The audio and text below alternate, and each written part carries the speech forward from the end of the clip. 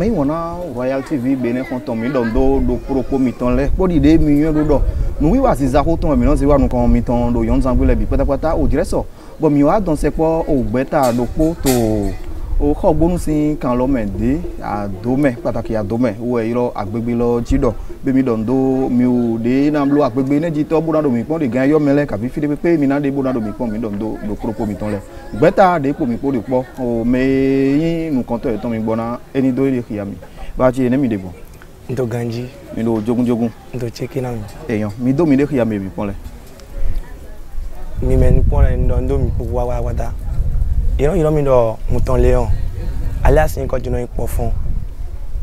Mouton Léon alias Kpoffon wipo mi po wede nuwiwa Aziza ko tonji de zanpeto khebi oso ronto mo yima do mi amono rozima o fie mi de lo nu mesen mi ton le sin ronto nkan pe bi obojuba na o fie mi de fi me ko to lo don le podo o me mi pon bo na yan fi lo le lavo mi ju gba bo hun azana ye me po pátápátá do ye ni hun gbe na mi ne mi ayi nu kan de wiwa lo me de kle hun me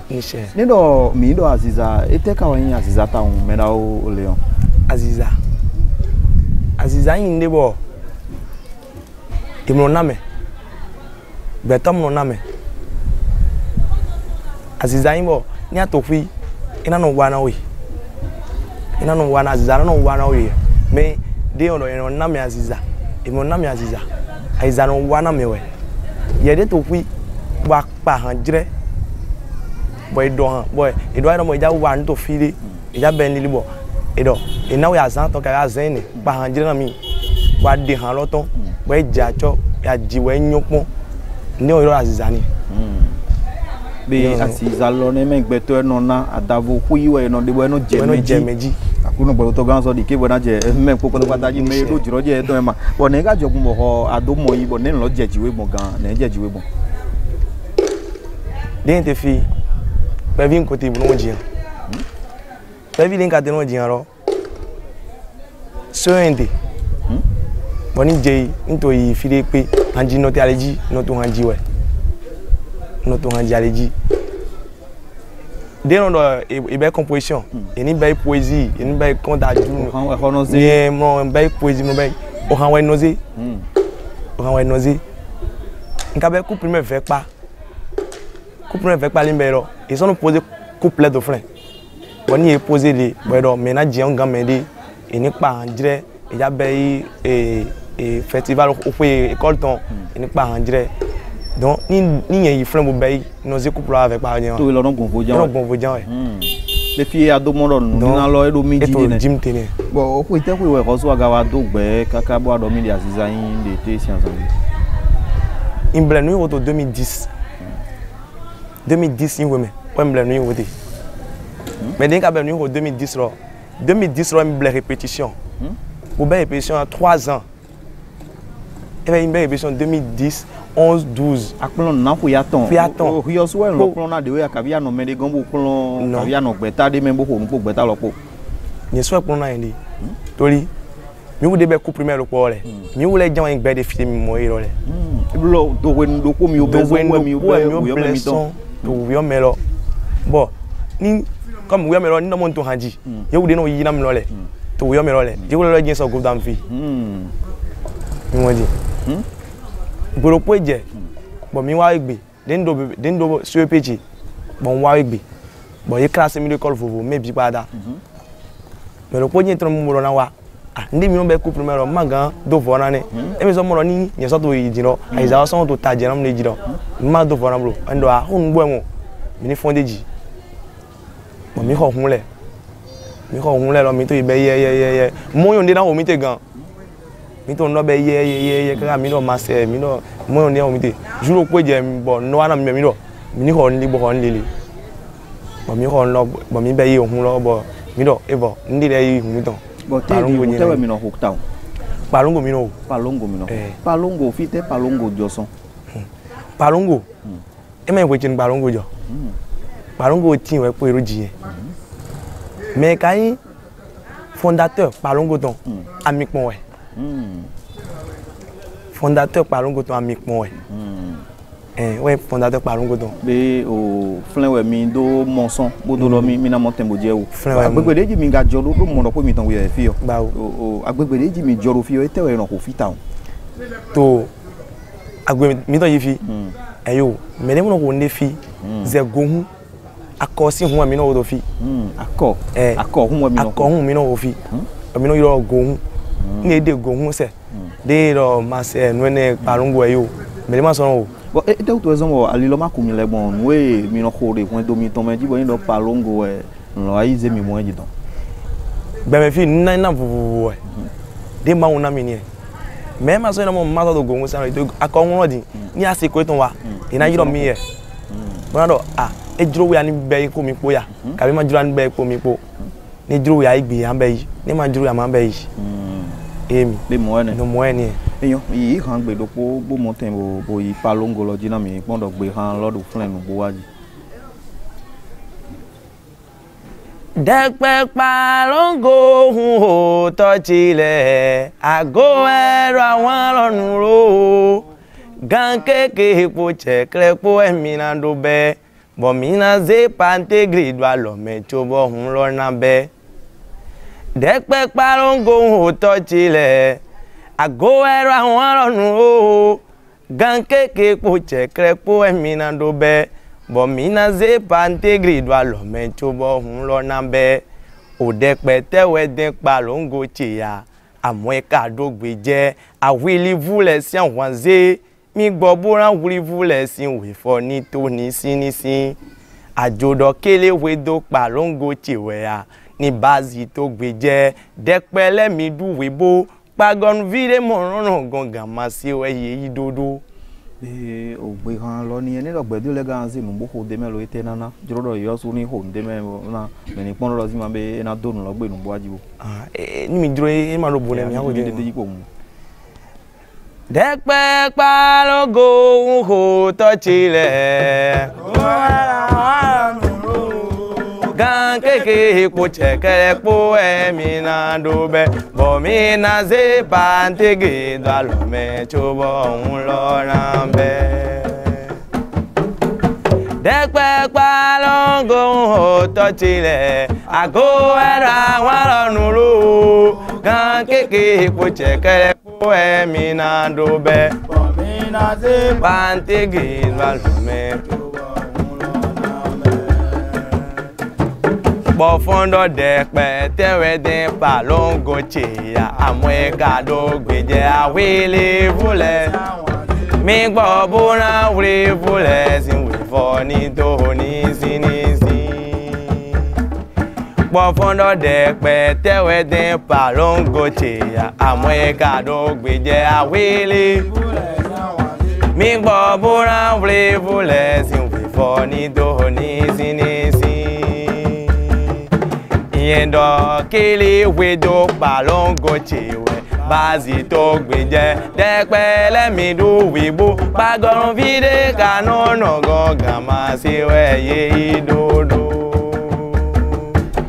Dekpe Palongo to sile ago era won lorun ro gan keke ko chekere po emi na do be bo mi na ze pantege do lo me chobo un lo na be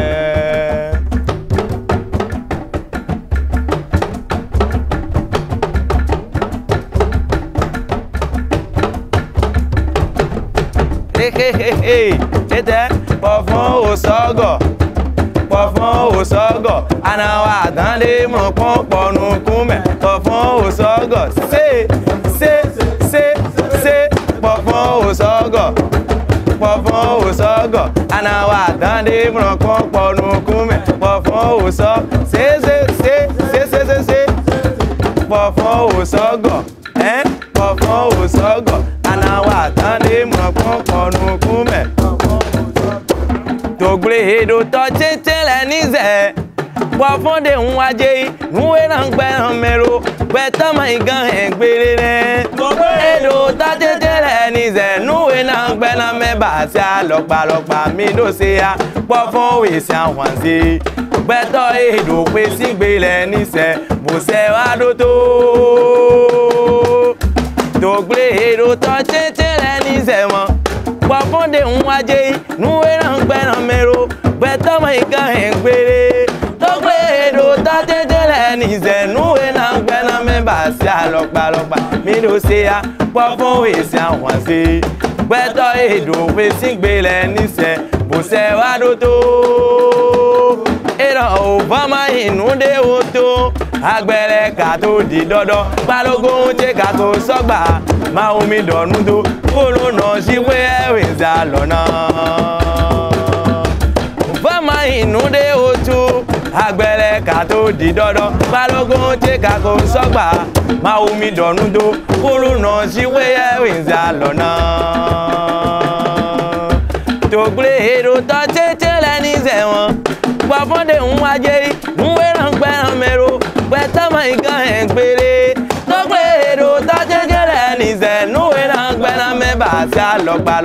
mi do se ya Kpoffon we si awon se Beto edo we singbele ni se bo se wa do to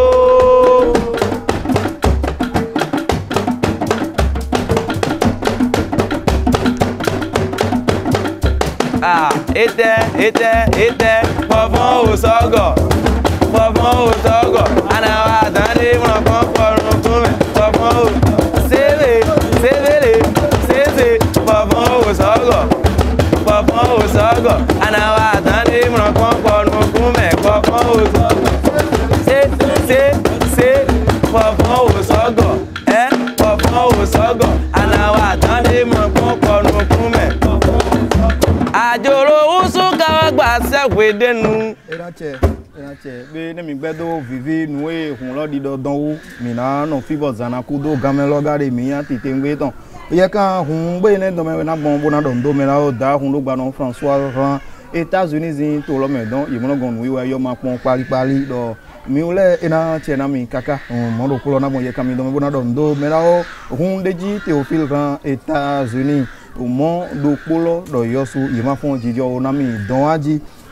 be ye kan ene do polo me na bon bona so adon do me la o monu Roger di jaja ran Côte d'Ivoire yo pougon don me la o ene edo o vie don bibeton de azan ro poto sun ya we to ko de be mi de don de yo pougon don bo e so ya fo dagbe do po bo e do do nu wa lo plado na bo e sa bolo yin akwepo we ya we beninu a de pepe de egba o de Côte d'Ivoire zin to me mi o yon do president mi ton o wen monu Roger jaja bo mi lo de me de pepe ko pali e da do propos mi ton le do mi ni anon godo na mi de yo pougon don de 11 décembre de jawe e mo mi godo e na inde bona vivine titengbe ton be palongolo de no ibone o merawe yo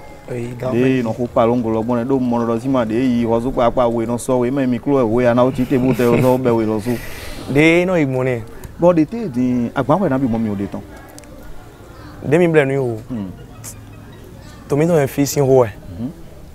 no mo lo e me ho mi ton le de ya ko ran to mi ton me ton le ni sin ganu e de mi ni gan e de mi to mi ton do nkan yi emi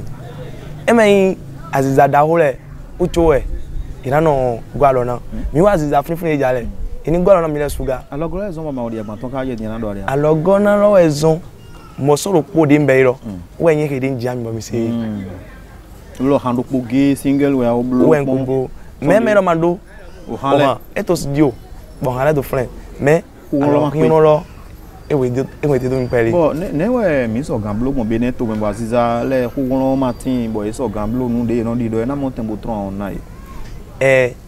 mi na ve e ndi mi ton le fournisseur mi ton le bo alo go ton mi ton le do eni jale bo e de mi eni gba lo na mi ni e gba lo na mi lo to mi ton enu kan tori to le bo me le mi no pon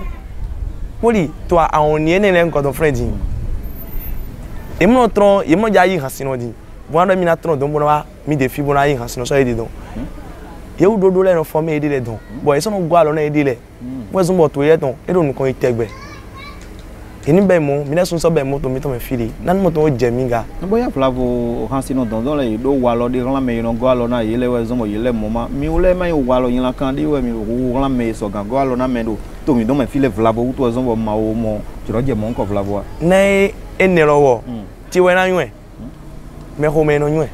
e imno ngbeto imno yo me maga me bi de files wo me na ko yin to me lo imno wa yan kan na me de ni nso wa yan kan na me de gbon ma nyu me jan ero me ran mo se bo so kemi na roni o de te di na mi kon Aziza susu we do alogo mo sin hundo me le ga tin we no go alona yi bo yi maga so no blo no me ne le me de go alona mo ma be yi ile ma so inga wa alogo to na ni ba torí te odu par exemple di ado alogona boy na go alona we boy go alona we ma be yi de aka do pele we ne de wa janu ko na so to grave ngan de ado we go na we ma be yi ro torí ni ta alogona we ma to aso na sia ndie mo go we fafun no yiro me do fafun no we no yiro me do we so zumbo e me no mo de mi so to hanji we so ma do aso mi to na lonu asino le bi on do azwan lonu azwan bi eton le go do na ile bi we so do azwan lonu ben to melo azwan bi eton le bi do azwan lonu ni so do azwan yesu ton graphisme yin no be yi azwan ni no be graphisme no be yi oui azwan ni no ani bon ni no mo nto gbeje me le ma ya azwan me bon to ise famille don do e ma ya azwan me na do eti na do ya azwan me na ya azwan me bo azwan to me mo mle arin an bi ogbe me bo ahun tori nu iko mi ton e c'est pour quelque temps eno jobo nu iwo ma ton nu eno jobo nu iwo láti ton ba to nu ko fitule koko nu iwo sin kwepo inu iwo ma ton lo a to kun pa si we se awon me ka bi an to ipon metole se awon metole ma da si na we pa na nu na we na Akulu gboro to gan so blona do propos mi ton le de fo na ne te yan li oglon no ouvert Aziza ton de ho mi mo ko no besoin 2010 lo kaka wa ton jet a ouvert de won Aziza mi ton e me ko ma nyu ndi yin Aziza emero Aziza ma yin mi ze mere si han boji ayo a ouvert de me no mo ro mla yin lo ani ana Aziza ro jo de we do ne ne ma jo de we do ne ro ya to ti te kan de gore mi na be ijan we ro eyo atotukado de we atukado de we lo ma wo na me de ko ko me lo na do mi ja ma we no na me mo jiro mo no yin mo we le ga no yon me jiro do vo na me ma wo na gbo me jiro vo na me ma wo na we no de ni ma wo na we ni ma wo na me de bo mi mo ma wo na me edi de mi na nyu egbon wo de mi wa bo mi wa par exemple yi concert bo présenter artiste ro friend po ni me ro ji han bo mi mo ro han de ji e ma yin o han de o ji pon mi ro Aziza we me ni me ro si han le ni me ro di me le vo si han le mi o me ro artiste we torí artiste e to vona Aziza bezin o Aziza lo e yi lo artiste do français gbe mezi eyo Aziza ma artiste mu fo we ma sino we artiste me Aziza e no ke tala me we e no ke meji we bro bio meme pori ye e no monu don de no monu don mo Aziza no be na me ni mo tini akulu gboro to na nu kun mo je nu me de ye de yi lo Aziza do ko bo na mountain bo so de alina yi bo ina mo nu kun je nu tu te ngbe ton níṣe be o de kamenu de gba kwete sin o to lo me don le ye de fi nko yere ko gbonu yere ku to yere awon lin yere beneto bi me yere to godo fi de pepe ye o le ye azan di de aton bo da mountain no po bo na dupe na ye je gbe bo me no zo ye ma yon me no zo ba ye na no po bo na dupe wo zombo ye do azan ko atonu kun po to azan ko atonu kun we to po azan gban ewe aweto sunwe aweto ko de be mi de don 26 27 28 décembre lo be o de kamenu de wa play de le gba ko ete don ye na dupe bo na no po bo ye avolo po bo do ko lo na duna bo sa avolo yin akwepo owe ni 14000 francs gba kun de ji apo awe be ye da do propo mi ton le dodozima mi ni wa no po de gba ko ete don bo na mountain bo wa du ko yin aga yin de kamen vi jijilo arona drondo don na do wa du ko epo do no bitu le po we na je fun je o gan gbe la yi han gbe dopo bo mountain bo so fún avalo ne mi pon do zima han lo gbe po plan nu bo aji to di adodo orunra ko emi de orunra ko emi de o de gbe do adaji le ma ndo sise we ya opo gbaza ji we mi si o re vam ron do gbe ki se gba Dani do ma yoro do no le ma do fi jese wa yen gbo fon aziru to ma ingan wasu maro praziru to ma ingan yan asi yen gbo fon de do kan fe be na me bi papada ma ya me hinjo me c'est vraiment to gbeje se ho yen kan da bi be bi e dagbe dia wa Kpoffon Aziza mauna se dagbe lokon ra lo teme afonu bo zara kudwa masinu edo egbeje de wa kise gbo va mronde onde kise gbo va e mangare onde pali Aziza Kpoffon e to han kodo oye masinu edo egbeje de ya amon ki gonu yin kweton to no me anga mawo to doni fún iran tó àwọn gbanu mi wẹ lásì òyìn mátírẹ́ dónú dé pépé buraran pẹ́ joe ká fún iran tó àwọn gbanu mi wẹ la ayé wọn gbẹ́ ìmẹ̀ mi wá òkèndò àdúsí mẹ́bò tó àmì ọmẹ òkèndò gòdòbó tí lónú kan ṣe òyìn mátírẹ́ dónú dé bó buraran pa gígoran tó gànjọ́ fún iran tó àwọn gbanu mi wẹ la. Mi ngera tie wan pe to kerun kun mero sun ti ro ji ma we kerun je ni do pe yin mron gondo gba Kpoffon ran gon we yiran ne a we ma wo ze do alo memro sunsun election ma gare ado me vi le wo gbere o de poro adupo rorun me gancho bronje yedeji dimbo mende mron mo do itan kode le gbenye sebo korun kaka oye ran do Kpoffon mai mende goyi Kpoffon to wu ezon wo yedo mo koloro che nyemro ye we bro ti alo mi ran se won dani do ran je ni koro agun me Kpoffon gan ye po bio gama obene je ma obene o ede utu ezon ma obede me ka ifile yan be de me de gbe po wo ezon wa gbe yi come di maro ni hunde ye ni ko nu pombo mi ko nu wo na se apapa ma nvezinyo be kan ko yin na de we po na be nu ki ko lo mo be do ni okay man ni agbo ine sufuna so mewe ya ajanu egbe kande wa igbon gbete mewe mi bi o mando agbore ine sufuna no zumewe ya ajanu egbe kande wa igbon di gbete mewe mi bi o agbo ine sufuna no zumewe ya ajanu egbe kande wa igbandi gbete mewe mi bi yo oran ko ki se mai yi ranjoran oran bla bla ran no kondo te ran o tonja we ma no ko mi de ton trongbon oran ina mi ke de mai ranjoran oran bla bla ran no kondo te ran o tonja we ma no ko mi de ton trongbon agbo ine so funa no sun mewe ya ajanu egbe kande wa igbon gbete mewe mana wa fowó ṣe lo kò lè bàjẹ́ láéláé èmi fowó ṣe lo kò lè bàjẹ́ láéláé èmi mo fowó ṣe lo kò lè bàjẹ́ láéláé àwa fowó ṣe lo kò lè bàjẹ́ láéláé mo ní mo ti fowó ṣe lo àwa fowó ṣe lo mo ti fowó ṣe lo kò lè bàjẹ́ láéláé àwa fowó ṣe lo kò lè bàjẹ́ láéláé àní mo ti fowó ṣe Kpoffon kò lè bàjẹ́ láéláé àwa fowó ṣe lo kò lè bàjẹ́ láéláé mo ní àwa fowó ṣe lo.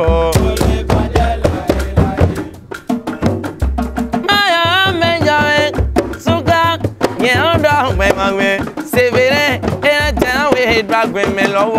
Amasser nous doit écouter des rois. Quitte, aïe, la dagbe moroton. C'est vrai, quitte, kíjẹ àyùn dàgbé mọ́rọ́dán àjàgbé mẹ́ ayọ̀gbé mẹ́ pọ́n dàgbé tó náà wá pépé àwọn ṣe mọ́ kíjẹ dàgbé mọ́rọ́dán kíjẹ dàgbé mọ́rọ́dán òun ló wéré pé mọ́ mọ́rọ́ kíjẹ dàgbé mọ́kàntán ayọ̀rọ̀ kíjẹ ò dàgbé ọ̀tàn ẹ̀yà àjàgbé mẹ́ ayọ̀gbé mẹ́ pọ́n dàgbé tó náà wá náà wí mọ́.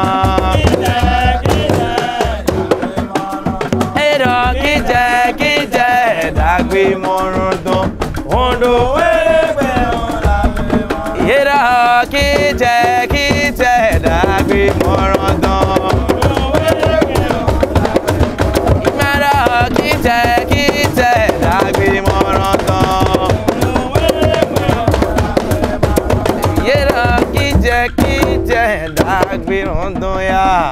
Nugbowe dagbe monodon dagbe monobupon gbede hundeji Théophile dagbe to e manabu dagbe de wade e manabu pon gbede akrono gbero to wono swaho dagbe don o we so gan swaho dagbe de do propo mi ton le to o wiwa ton hunbeji mati don do mi osu papa kan o ayun oyo lesin ayigbaji don honore nu ko teyin ma on mi wa Salome lokono ndo mi vive do mado jijo namiaji mondo polo na wa do mere àwọn ile bi pátápátá do yosu yimadagbe ya Olivier Zanu ma on do o agbeyan sin ogbele bi pátápátá mi do okwe so bo ndi do 3 janvier de admi sọ pé bora lu pe nu ogbeta enetan de ogbonuzin kan lo medan we na jo manafa mondo polo na so do me ko di boale do podo goro yini kudo jona ma ogu pali ko do mera ogbenu Isaac na wedenu mi no ko di wa to me wayi ye jona mi don we bibi bo je kun gbegbe o je gangbe bondo do kuro be ninu ade gbe o de don le bi pátápátá don do ma wo na so bo kan ye do podo iPhone this ma o mi pali wa ji de pe o mera we do mi osu papa do ina chena mi Google ma o me ndo na yiro mele busy nko be zanje na ku ndo association de gbe o do don le bi do ina chena o do propo o mi ton le na nwe mi to wiwa ma o ni kom ni do po oku gamo amo ma on ji do zima 11 décembre mi na no popo do o president mi ton jaja po we e de tanta mi na no flen bo na motembo ma ya je na vi ton di de ton mi na ma ya je popo la je gbogbo dan je o gangbe o me na o ne mi mo de te si azanji suswen Aziza de yeji han lo fon mo so de je yan blazan de po han lo iso ba ko we don tron ayigbaji mo so don do pinpin do de ton tro e te we no zombo no mo nko no jo ni e de raton mi amo tan e de raton ha no vivi to ra se ganji boni ya ko ma se gbe ton ba enyo se na mi ewe de enyo se na mi na do to enyo se na to ro complet de ton tro enyo se mi amo ni lo han de ton mi wa Aziza lesin nge ejo mo ni mi no fe si we mi no fe so mo de ro po ton we ni mi de ton me to si se kaka me de mo ro emi so do de vivi de bo we so ngen ni emi le so de ton ga Aziza de bo le ka tin ma bo le de ton han de le tin di mo de ti kaka yi ma chak mo gbede te fo gbe mo de me we so me no mo vo mo de me no de ni no mo lo abe o rantui bo amo fournisseur we funfun ni we o bo télé no ho radio no ho bo yi ko we bibin e ma cha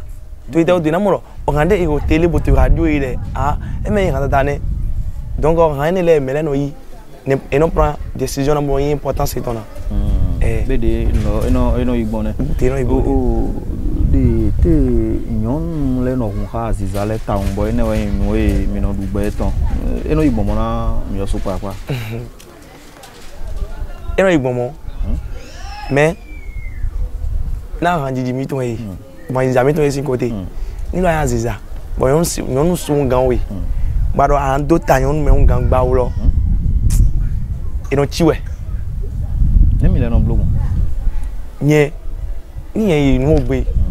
bon yin bay life beton kan we ma beton kan mo to no fe ji mo sira ko me na mi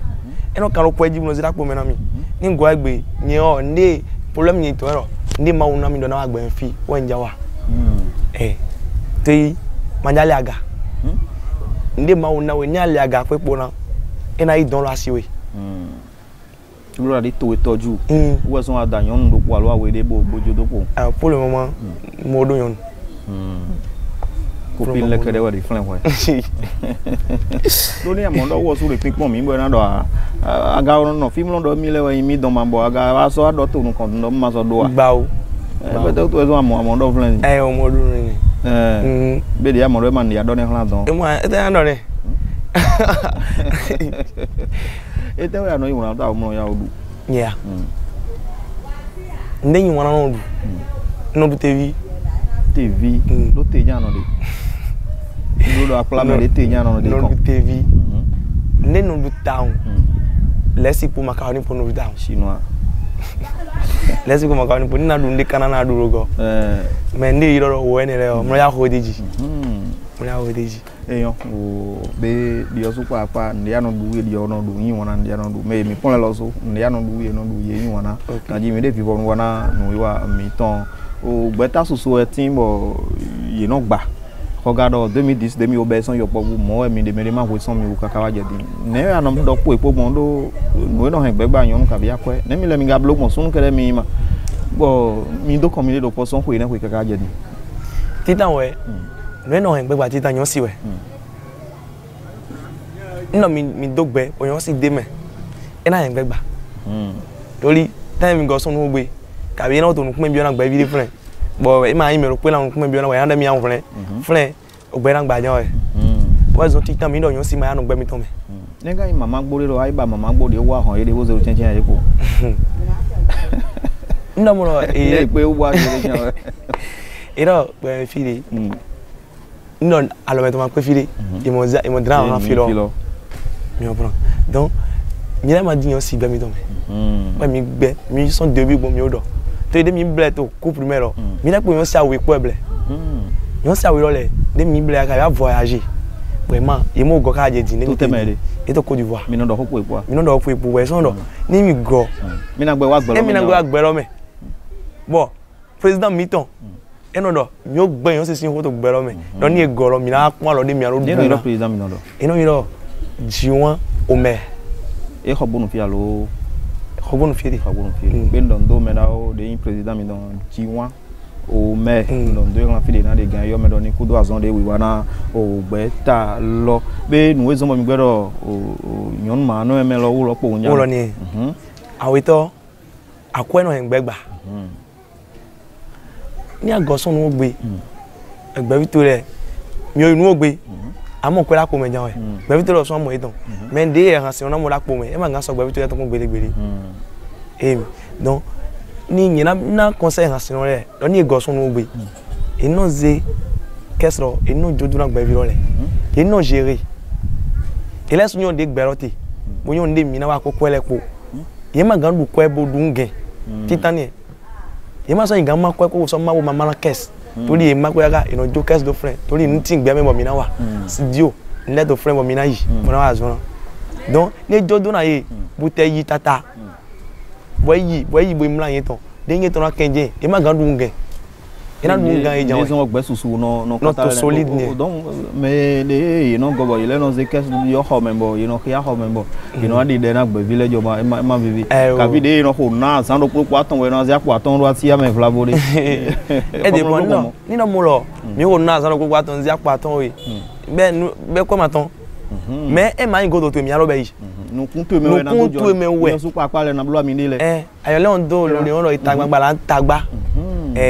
gbangba jile no mo yo mo ma se ganji mo ouais e o na lo kan de ji so gan yo de ni do kun do to flavo ni mi do besoin ti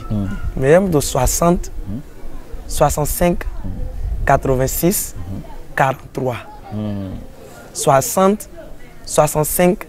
86 43 Kabi 66 50 44 15 66 50 44 15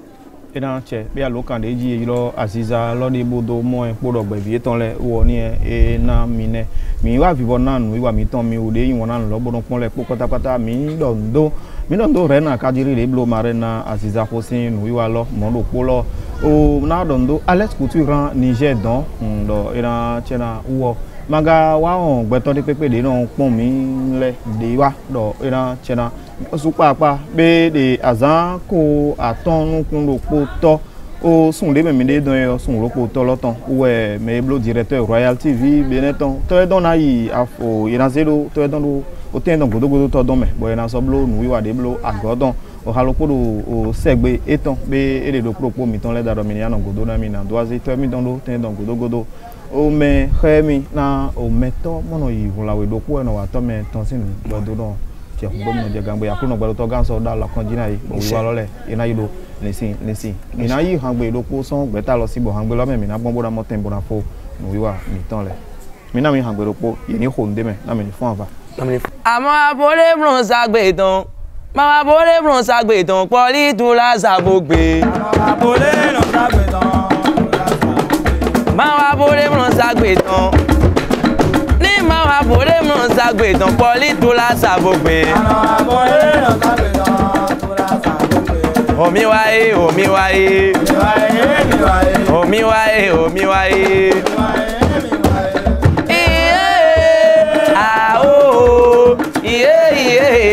dola sabogbe ama abore bron sagbe ton dola nye ma abore bron sagbe tori dola sabogbe nye ma abore bron sagbe poli dola sabogbe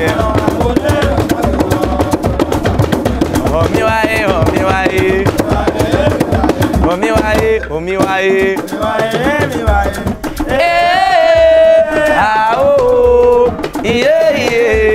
dola sabogbe eyan beninu atere yẹgbọn yẹgan eke mẹlọ bodo dọnu domi domi mara ko tse pali beninu atere yẹgbọn yẹgan eme bodo dọnu domi mara ko tse gbegbe ku bẹna wali mi mara gbọli onu azan gbegbe ku bẹna hutọ mi mara gbọn tọnu gbegbe ku bẹna wali mi mara gbọli nu azan gbegbe ku bẹna hutọ mi gbọn go yẹyẹyẹ go yẹyẹyẹ go yẹyẹyẹ go ye mi lọ go yẹyẹyẹ go ye ma tonu de na wa go yẹyẹ ye ma tonu de na wa ye ma tonu de na wa.